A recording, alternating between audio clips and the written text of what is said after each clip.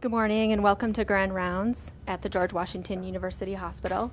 This is our first stroke lecture of 2014, starting a new series of stroke sharing throughout our hospital and our DC community. We hope to improve stroke education in our community, not only to our physicians, but also to our nurses, techs, and anyone in need of stroke-specific education. So to kick off our series, I welcome Dr. NersesSamossian, who's the Associate Director of Stroke at the University of Southern California, and he will talk to us today about EMS routing protocols and some pre-hospital stroke protocols. Welcome. Thank you. Thank you for this kind invitation. It's a real pleasure to be here. Today we're going to talk about the earliest time periods of stroke.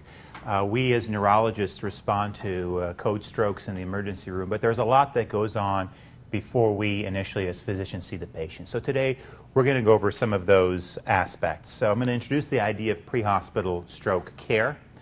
Then we're going to go over stroke systems of care, because this is one area which has been revolutionized and has really come a long way in the past 10 or 15 years.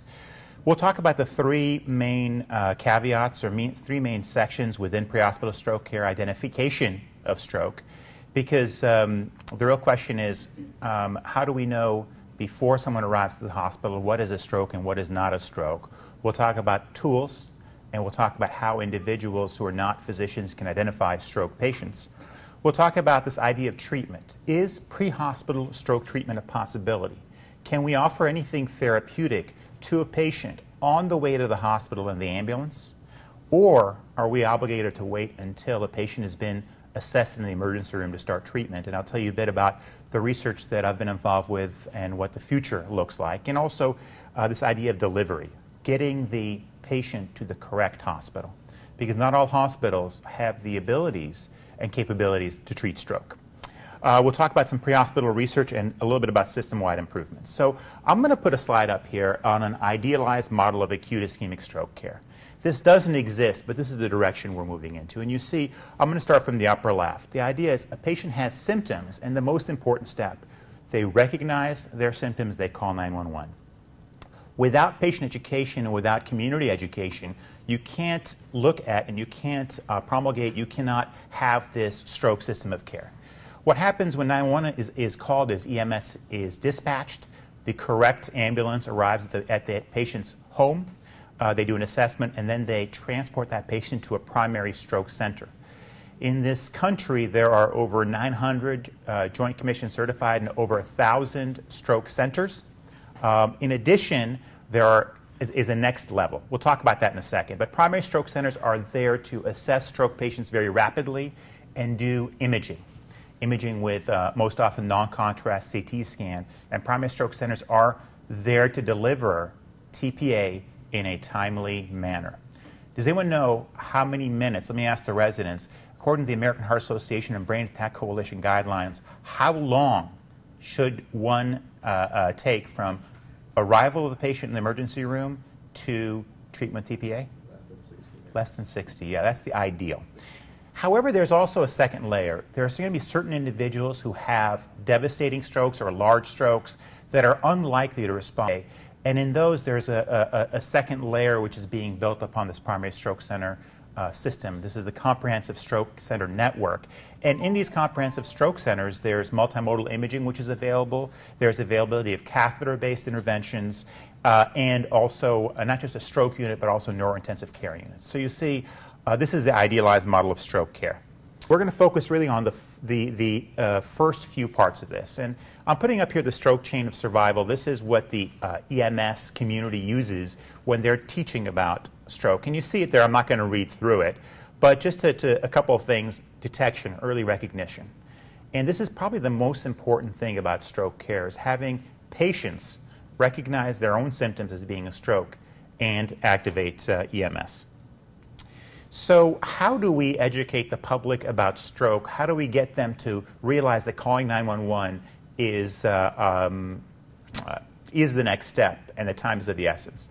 Well, certainly we can educate the patients about something as simple as FAST. FAST is a simple tool that goes, F is for face, unilateral face weakness, A is for arm, arm weakness or drift, S is for speech abnormality, and T is for time.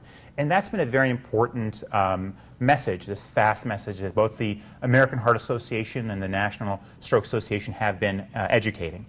911 is universally available, certainly in Washington, D.C. and through most parts of the United States. And there's a lot of EMS education that comes along with this as well. And we'll go through some of that. Public education in stroke, you see a lot of different organizations and a lot of information that's out there. You may or may not know this, however, a stroke patient who calls 911 is seen an average of 84 minutes after their stroke symptoms. However, a stroke patient that calls their personal physician is seen an average of 270 minutes after symptom onset. So it's very important to educate stroke patients that they should not call their physician, they should not call a friend, they shouldn't call the hospital directly, they should just call 911 immediately.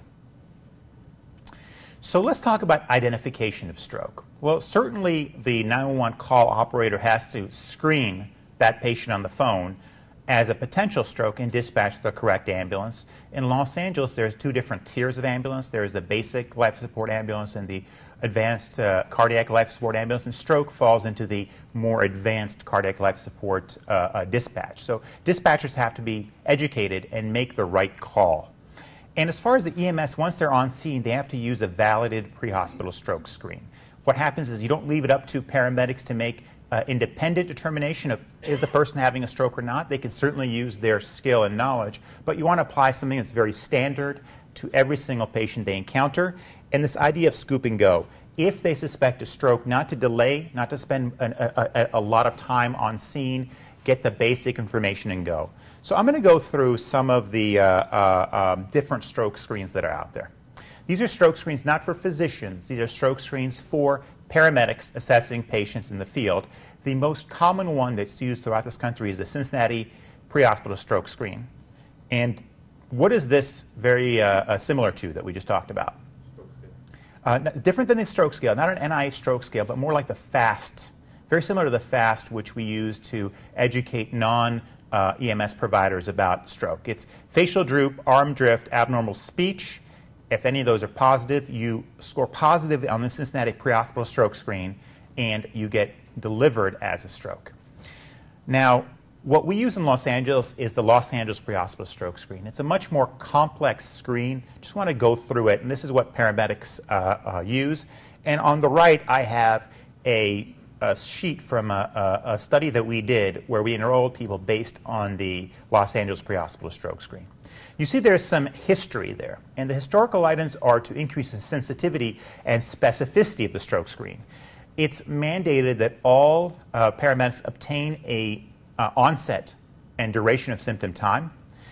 Age is a part of it, a history of seizure disorder, and baseline functional status, so that people who have seizure disorders, people who have poor baseline functional status, do not screen positive and are not routed. People who are severely demented in nursing homes don't qualify for this routing, and people who have a history of seizures don't. This is only because these items have been shown to improve the sensitivity and specificity. And also there's an age limit of 40 to 95. That age limit also helps make this more sensitive and specific. The interesting thing about the Los Angeles pre-hospital stroke screen is it has built into it a stroke severity screen. There's 3 exam items. And you see the 3 exam items listed over here in this section over here. So if there is facial weakness or facial droop, that scores 1 point. If there is an arm drift, that's 1 point. If the arm is completely dead, that gets you 2 points. And if there's grip is weak but present, it's 1 point, and if the hand is completely dead, it's 2 points. So you see, you get a 0 to 5 number on severity. And this is the only tool we have available to us to measure stroke severity in the field. The paramedics cannot do an NIH stroke scale. They just don't have the time, skill, and training to do it. We all can do it, and paramedics probably could do it, but stroke is one part of what they do, so we cannot really go through the process of having paramedics do the NIH stroke scale training. So this is what we used. And there's a finger stick blood glucose item in the Los Angeles pre-hospital stroke screen. If the sugar is very low or very high, they're not considered a stroke, and they're transported as non-stroke. I had one of my students look up stroke systems of care in California, and we're doing this nationwide as well. So in California, we have 33 local EMS agencies that serve 58 counties, and 15 of them have stroke routing protocols. And in the nation, what we'll find is over half of the population now lives in a jurisdiction or a location where there's stroke routing. What I mean by stroke routing is this, is that paramedics screen for stroke and then transport not to the closest hospital, but to a designated stroke center.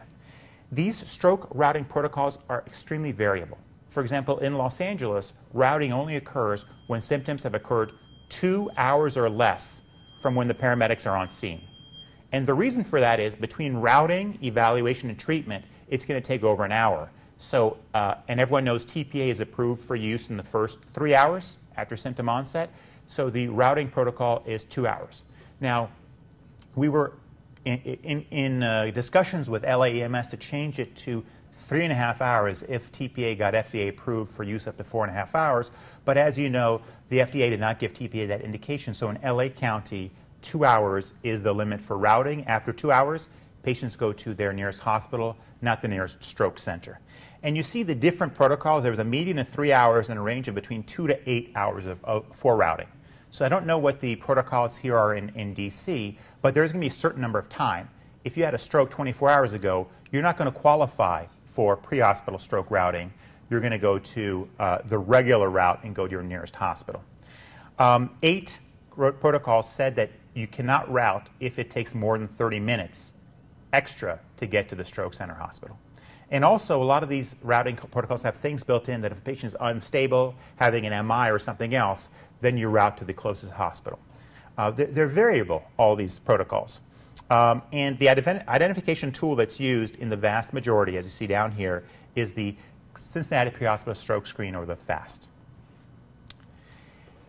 Here's a study we did looking at EMS routing of stroke, looking at a color code of how different states have come online with their routing protocols. We used a nationwide inpatient sample, which is a large repository of admission information, and we found that in 2010, there was a threshold where most stroke admissions occurred in a jurisdiction where there was stroke routing, and since then, even more states have come online. So I'd say stroke routing is now the norm. EMS is now very much in the business of identifying stroke using a different stroke screening method and delivering that individual not to the closest hospital, but closest stroke center. Now, in Los Angeles, if you are a primary stroke center designated by the Joint Commission, the DNV, or any other commissioning body, you are eligible. In New York State, for example, it's done by a state organization. New York State will designate who is and who is not a stroke center, and will keep that, that designation. So every jurisdiction is going to be different. One thing we also noted was that hospitals need a little bit of motivation to become primary stroke centers. We know that there's better outcomes in primary stroke centers. We know that primary stroke centers have processes built into them that patients get evaluated much faster and more rapidly. However, many hospitals were not terribly motivated to be stroke centers. But what we found was as counties and states chose to implement EMS stroke routing, we saw a greater proportion of hospitals that were eligible become stroke centers.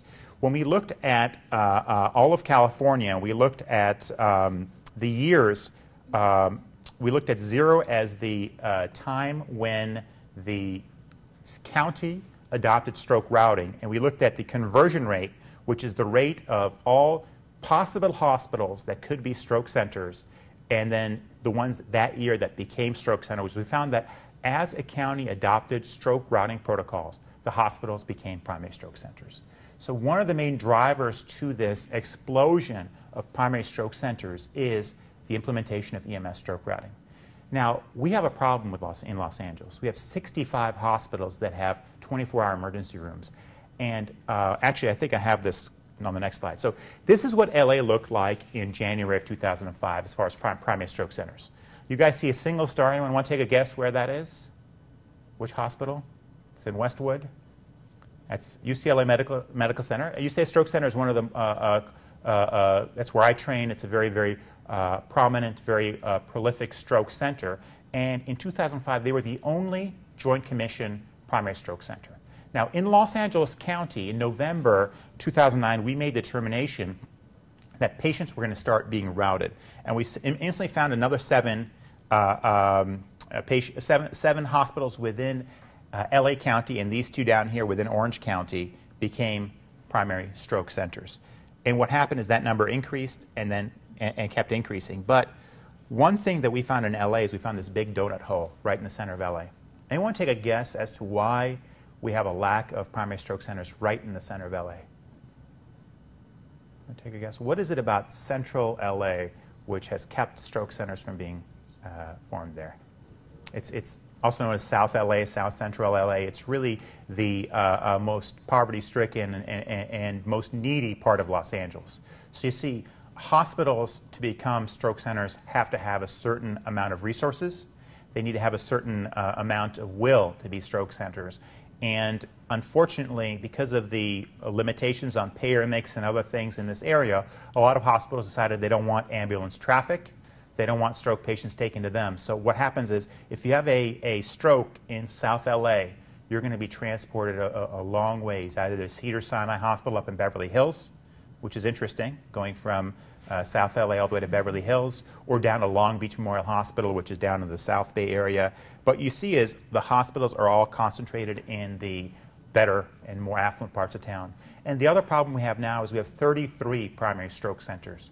So we have hospitals that have no business being primary stroke centers becoming primary stroke centers so that they don't lose out on business. So we have too many stroke centers in the nice parts of town. And what we find is that where we have a very excellent stroke center which serves the community well, the other community hospitals become stroke centers. All of a sudden, those patients are being diverted to ERs that don't have the same experience. And we feel like there's a certain threshold that we've met in LA, and now we feel as though maybe the stroke care has somewhat either plateaued or slightly decreased. So you see, that is a two-edged sword. Once you build the stroke centers, hospitals want to become stroke centers. They want to get stroke traffic. But recall, the bar for being a primary stroke center is not very high.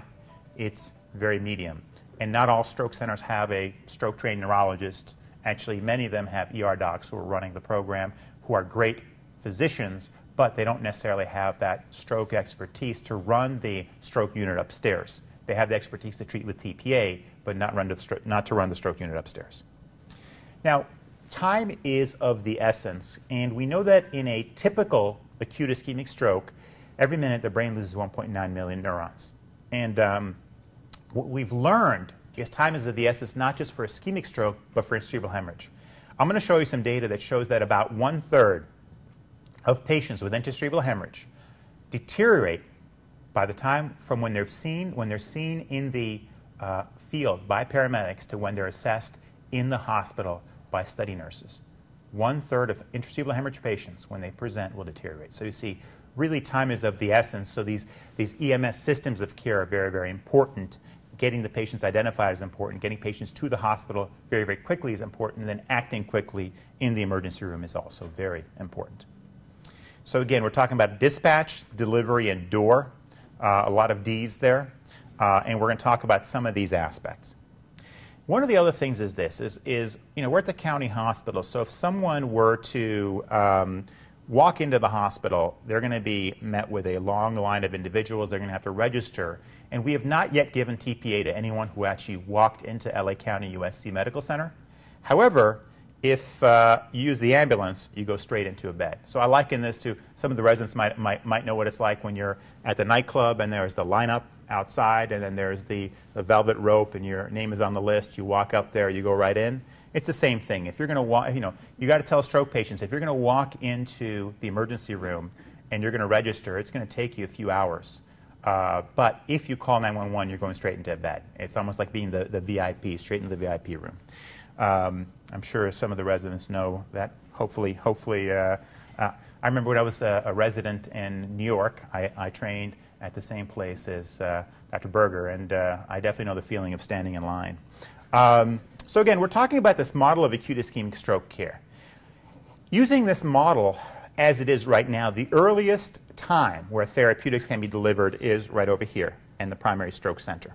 However, there is an opportunity to treat patients in the ambulance because paramedics are healthcare providers, and paramedics may be able to deliver stroke therapy.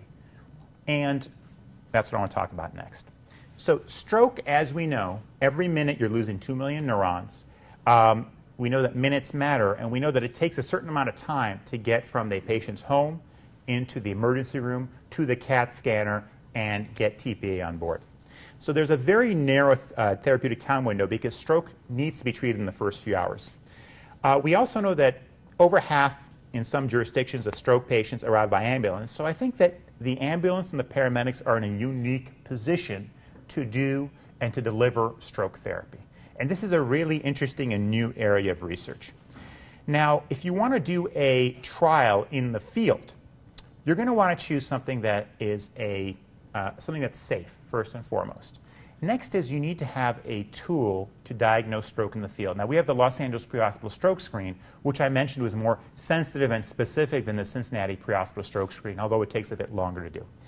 You need, I think, a stroke rating, something to rate the stroke severity, and the LAMS is the Los Angeles Motor Score. That's built into the LA Pre-Hospital Stroke Screen. That's the 0 to 5 score. You need to elicit consent. Paramedics cannot obtain consent in the United States. They can in Europe. It's very easy to do pre-hospital trials in Europe because paramedics can obtain consent, and then once they're in the hospital, the consent can be reobtained. That's just not allowed in the United States, except in situations where patients are unable to provide consent. Now, in stroke, there will be times where a stroke patient cannot provide consent, but many times where they can. And a paramedic is not trained to do that assessment. So you see, that's one of the real challenges. So to do a clinical trial in the field, you need to find a way to elicit consent, and you need to do a randomization.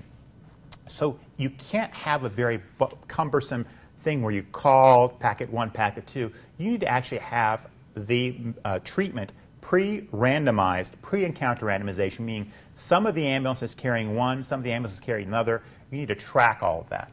This is a very, very complicated way to do research. However, we were able to get funding and have recently completed the Field Administration of Stroke Therapy Magnesium Phase 3 trial. So I'm going to tell you a bit about the study and just some background, and maybe a word of advice to our residents. I was a fellow in 2004. I was sitting in the fellows room with my co-fellow, Dujin Kim, and Dr. Saver, my mentor, walked in and said, "Hey, either of you speak Spanish?" I said, "Oh, I speak Spanish." I had taken coursework in the Bronx. I spoke a lot of Dominican and Puerto Rican Spanish. So I went with him, and he signed me up to be a FastMag investigator. Actually, I was the lone Spanish-speaking FastMag investigator. And so in a way, this trial is what got me interested in research. This is kind of where I built up my interest in research. And my advice to any of the residents is if you find someone who is doing a research project, stick to them and just ride that project all the way to completion. That's one way to really get into and get into research as a career as well. So I was fortunate enough to be involved in the study before the first ever enrollment. So what is FastMag? FastMag is a placebo-controlled, double-blind, randomized clinical trial. However, it's a very different study than what we're used to. Now, if you want to do a clinical trial, you go and ask Columbia, Harvard, Emory to participate in your clinical trial, and you have all these academic centers enrolling stroke patients in research. However, this is a single region trial, meaning 59 hospitals, all in the Los Angeles and Orange County regions participating. And these are hospitals that are academic centers like UCLA and USC, and community hospitals like Mission Community Hospital that have never done research before. So you see, it's a regional study where you have a whole host of different hospitals doing participating. And this is very different than what we're used to. So to do something like this, you really need a team of nurses and administrators that are centrally located, that drive out to these different hospitals and make sure the people in those hospitals know about the study, get ER docs enrolled as investigators in the study, because if you want to do a pre-hospital trial, you cannot send patients anywhere other than where they were destined to go. If you enroll a patient in a pre-hospital trial and you send them to one hospital versus the other, that other hospital is not going to allow it. So what we did is we concentrated in LA and Orange County. We got those hospitals up and running. We got them all signed up as being sites, and then patients went to their usual site of care hospital. In the ambulance, we obtained consent. I'll tell you how we did it. And they were randomized. Patients were randomized to, 4 grams of magnesium versus placebo in the field, followed by 16 grams of magnesium versus placebo at that hospital. And all the treatment was pre-randomized so that there was a bag in each ambulance of either magnesium or placebo for them to hang in the field, and a bigger one for them to pass on to the nurse at the hospital when they arrived. So you see, the study was pre-randomized. Patients were enrolled in the field to either magnesium or placebo.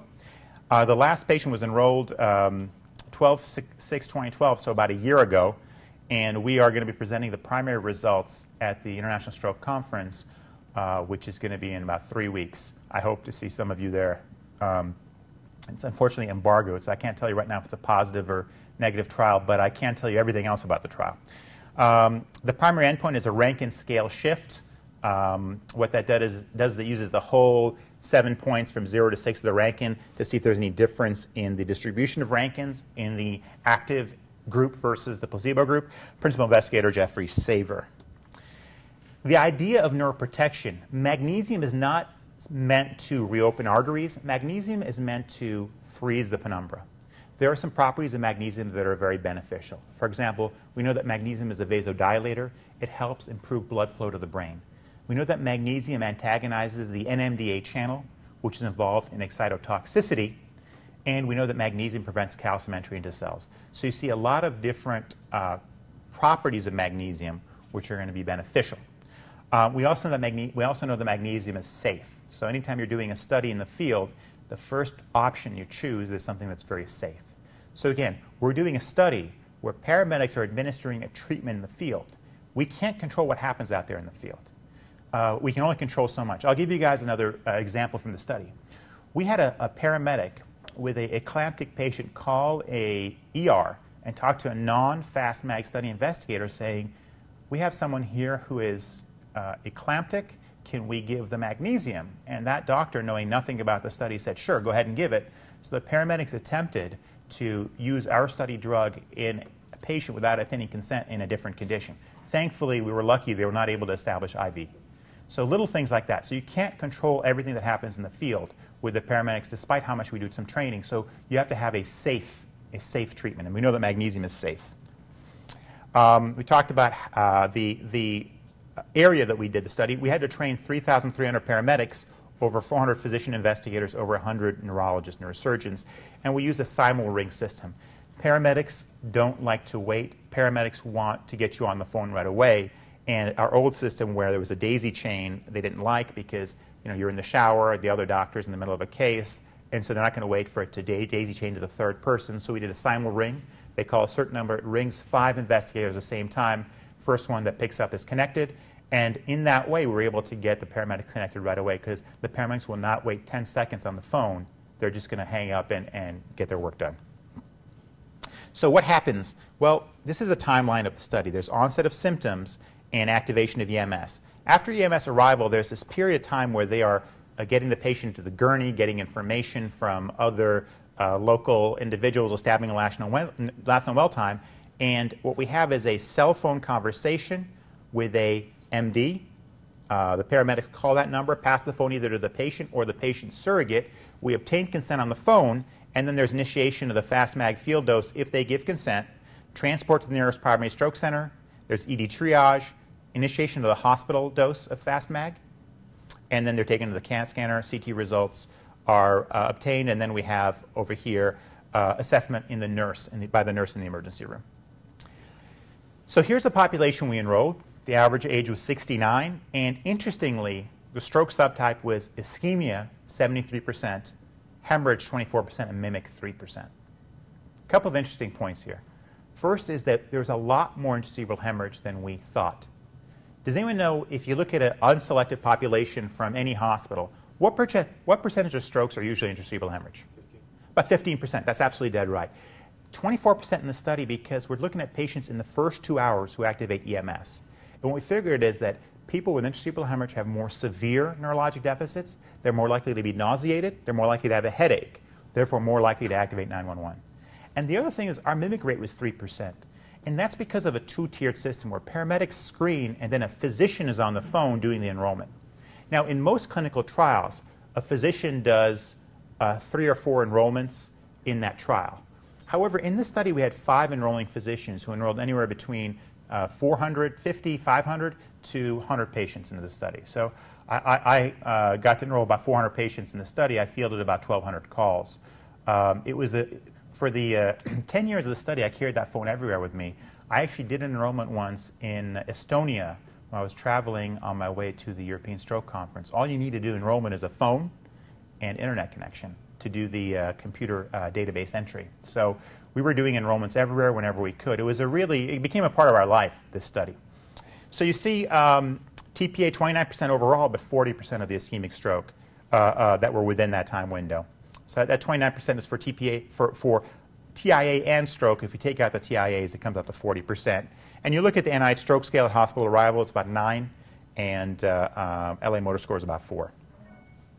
Now, if someone tell me what time it is, I just want to end on time. I don't want to go over. 43, okay, great. So the key treatment intervals. Well, the onset of stroke symptom to treatment was 46 minutes in this trial, 46 minutes.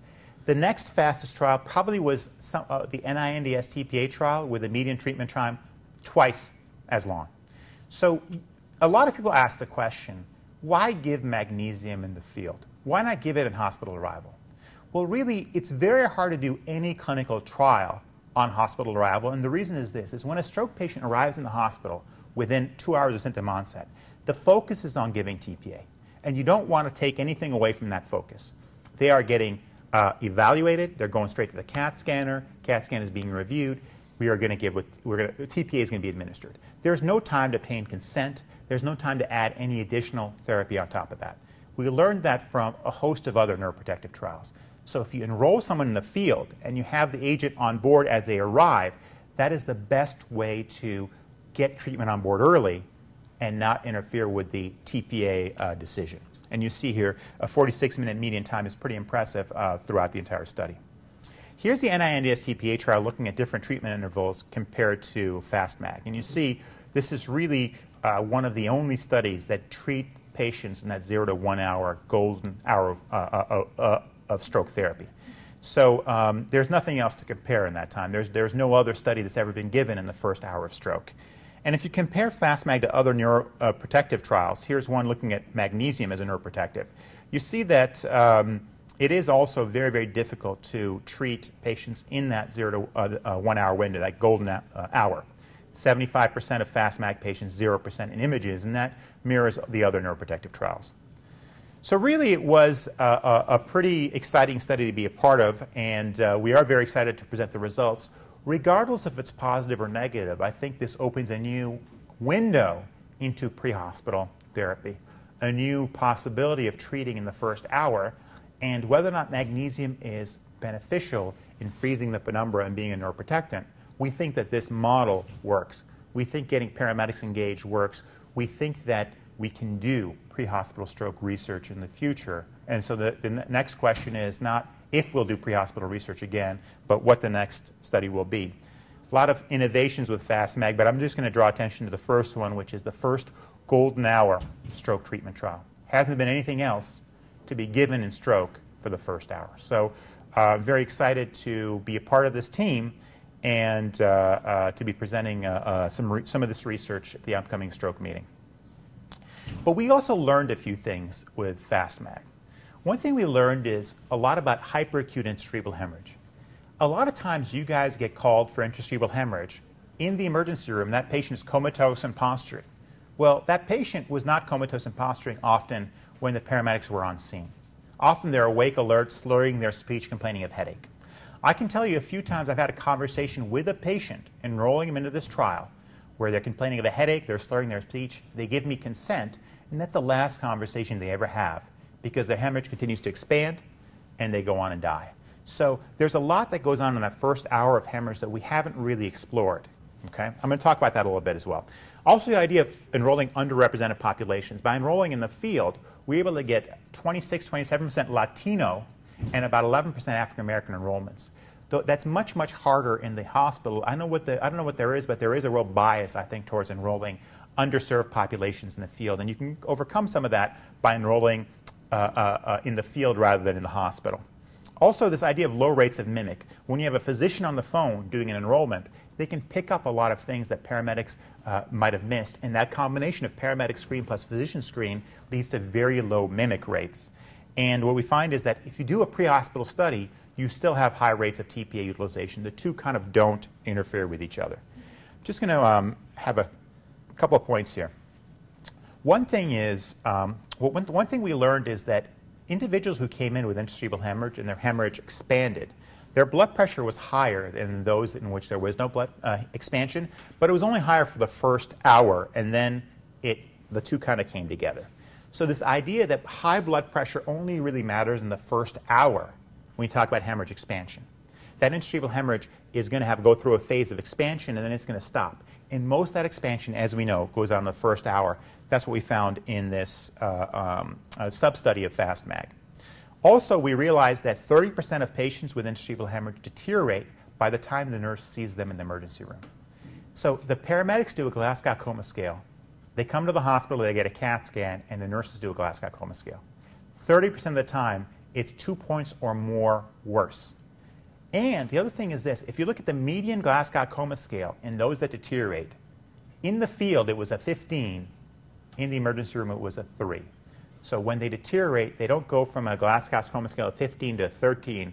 They go from a 15 to 3. So there's a population of people here, 30% of these hemorrhages, that's deteriorating en route to the hospital because you're catching them so early that hemorrhage is expanding. So you see there's a lot that we're learning by looking at this earliest time window. So let's talk about the future of pre-hospital treatment. Is it possible to do thrombolysis in the ambulance? What do you guys think? Is it possible to give TPA to a stroke patient in the ambulance? That's a good question. We'll address that. We'll also talk about, is it possible to lower blood pressure in the ambulance? Yes. The answer is yes, and I'll show you some research that's being done on that. The other idea is pre-hospital cooling. Certainly is a possibility. Other pre-hospital neuroprotection, there's a study that's launching in Toronto. And pre-hospital ischemic preconditioning. Very interesting. You inflate a blood pressure cuff, 5 minutes, and you deflate it. Inflate it, deflate it.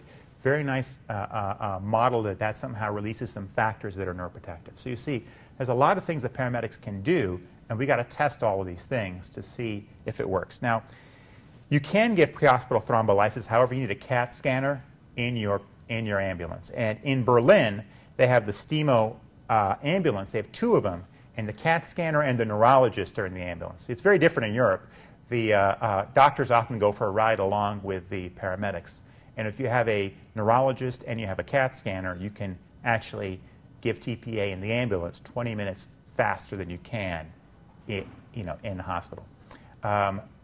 In Houston, they just bought one of these, and Jim Grada is going to try and do a pre-hospital TPA treatment. And in Edmonton, they just bought one of these as well. So the future may be, if you have a stroke, they dispatch this ambulance, where they do a CAT scanner in the field and treat with TPA. And maybe the stroke fellows will do ride-alongs. That may be the future of stroke care. I don't know. We'll have to wait and see. The other thing is the RIGHT study. This is a study that was done in Europe looking at glyceryl trinitrate, or nitroglycerin. We all know nitroglycerin. It's been around for ages. It can be given transdermally, which is really great for paramedics in the field. And what they did is a study where they randomized individuals to either nitroglycerin or placebo patch. And what they found is the blood pressure was lower in the nitroglycerin group compared to the placebo patch group. And at 2 hours, that was sustained. So what this group found is that you can actually lower blood pressure in the field in individuals who have nitroglycerin patches. This group also showed, however, that nitroglycerin, although it lowers blood pressure, it does not lower cerebral blood flow by doing PET studies looking at blood flow into the brain. So you can lower blood pressure in the field by giving a patch, and interestingly, you get a headache with glyceryl trinitrate or nitroglycerin, But if you look at their modified Rankin scale, those who got treated, at least in this small study, did better than those who got placebo. This is a very, very small study. But what they were able to do, is they were able to show that in two different studies, the Wright study and the PIL-FAST study, which is a pre-hospital study of lisinopril, you can actually lower blood pressure with active treatment in the field compared to placebo. So here are two studies that show differences of blood pressure. Interestingly, the nitroglycerin had a much greater effect on blood pressure than did the sublingual lisinopril. So I'm very excited about the FAST BP study. This is a blood pressure lowering trial in the field. I'm leading it along with a couple of co-investigators and my mentor from FastMag called FAST BP. What we're doing is taking patients with severely elevated blood pressure in the field and treating them with nitroglycerin patch. So paramedics encounter a patient in the field with very high blood pressure, and they call us on the phone, we randomize them to treatment or placebo, and then we transport them to their nearest hospital for regular care. Now you ask the question, why 180? Well, if you have an ischemic stroke and your blood pressure is elevated, you need to lower it below 180 to give TPA. If you have a hemorrhagic stroke, lowering blood pressure may actually prevent hemorrhage expansion. So in this study, we are going to be lowering blood pressure in patients with stroke and very elevated blood pressure. We've enrolled 4 patients to date. We're trying to get to 45. Like all studies, it's very, very hard to recruit these patients. And this is essentially the model that we're using, this idea that if you look at volume of hematoma on this axis and time on this axis, the volume of hematoma is going to increase up to a certain point where it's going to kind of stop increasing.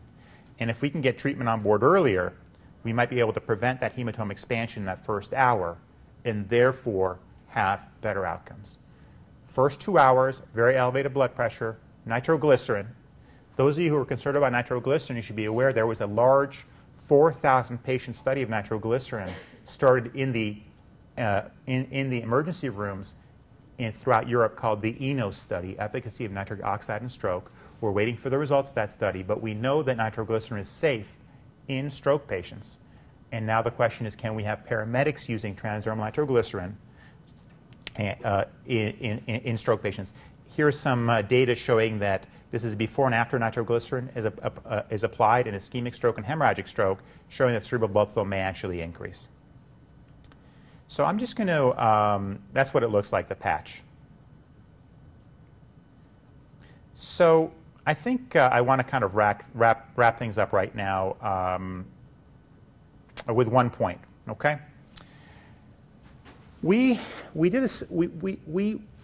Being a primary stroke center makes a huge difference in outcomes. We know that stroke centers are better than non-stroke centers, but we wanted to ask this question.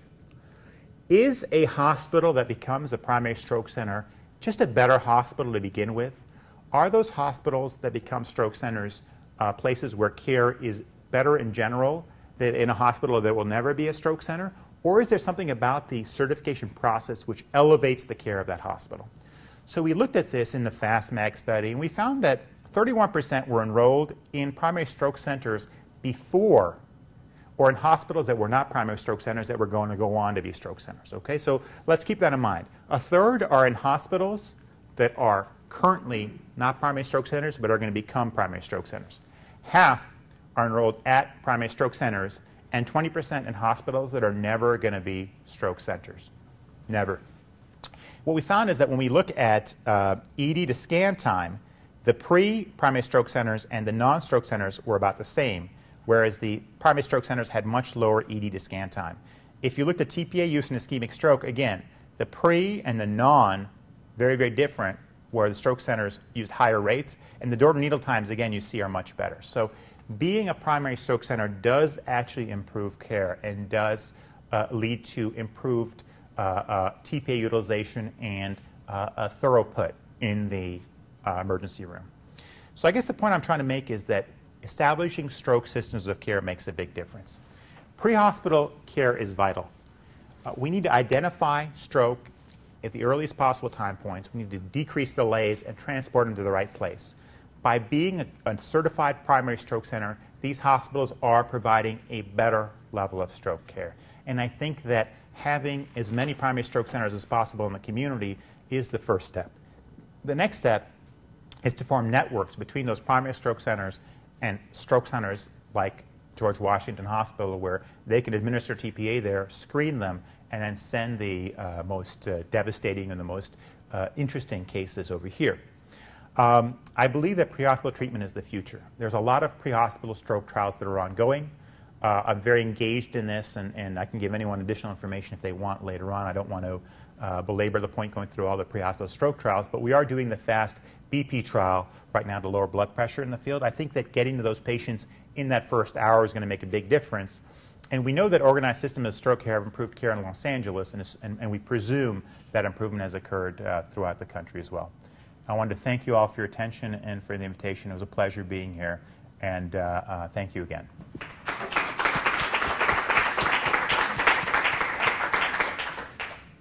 Thank you, nurses. Do we have any questions?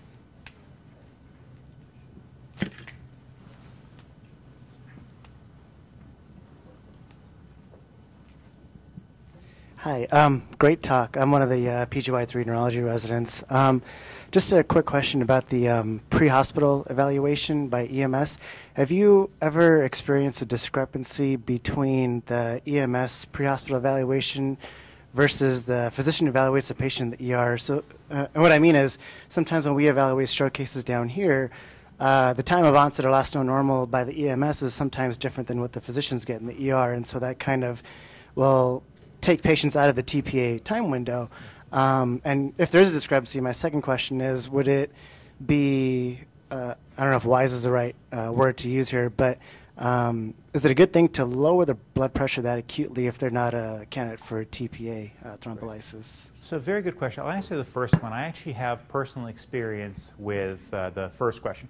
Paramedic obtained last on well time is never as efficient as a physician obtained. And I'll tell you that in the FAST-MAG study, we were always on the phone with the patient or the surrogate re-obtaining the last known well time. So there were a lot of times where we didn't enroll patients that the paramedics called us for because the last known well time was actually not correct. However, we don't have the experience of what you're describing because since we screened everyone on the phone, when they came into the hospital, the times matched up pretty well. If you're going to lower blood pressure in the field, you can't do it in everyone. You have to select a group of people who you think will benefit. When we did the FAST BP study, we selected blood pressure 180 and above because we can think of a rationale for both ischemic and hemorrhagic stroke, and we came up with a medication we thought was safe. I would not lower blood pressure in the field using any kind of a medicine which has a very immediate effect or an exaggerated effect. The thing about transdermal nitroglycerin is because it's transdermal, it kind of seeps in. And the paramedics are constantly checking blood pressure. And if that blood pressure is getting too low, they can take the patch off and wipe off the skin. Are we going to hurt people by giving antihypertensives in this time window? It's possible. That's why we're doing the research study. It's possible. We don't think so, but we've been wrong so many times in stroke. I certainly don't presume to know. Yes, question in the back. Hi, Aviva Ellenstein, one of our movement disorder faculty. I'm curious, given the discrepancy in the TPA rate between the three sites, whether you think you'll have enough power within your primary stroke center to pull out an effect of magnesium that may be distinct from the others. I imagine even the power analysis for the study must have been hard to set up since there's not really much to compare it to. Yeah, you ask a very good question. The power analysis was based on an 8% difference between the Rankin distribution between the magnesium and the placebo group, and that's how we arrived at the number. Initially, the study was going to be 1,300, but because we were enrolling far less ischemic strokes than interstitial hemorrhage, the DSMB met and said, you're not going to meet your power analysis with 1,300. Increase it to 1,700 so you can enroll the correct number of ischemic strokes. So we're assuming an 8% difference in the distribution, and that's what the study's powered for. Magnesium is not going to have a very powerful effect one way or the other because it really is supposed to be a neuroprotectant. Within the study, what we found is there were 480 TPA cases, hopefully randomized 50-50 out of 1,700. So that's a subset that we can look at. but we were assuming that if there's any benefit of magnesium, we don't know how that'll interact with TPA. It could be that magnesium freezes the penumbra and then TPA restores blood flow and they have a better outcome, or it could be that the effect of TPA is so large that it'll overpower the potential effect of magnesium. That's stuff we're going to have to look at with the data, and I don't know what we're going to find. Hopefully we can find a benefit in that subgroup as well.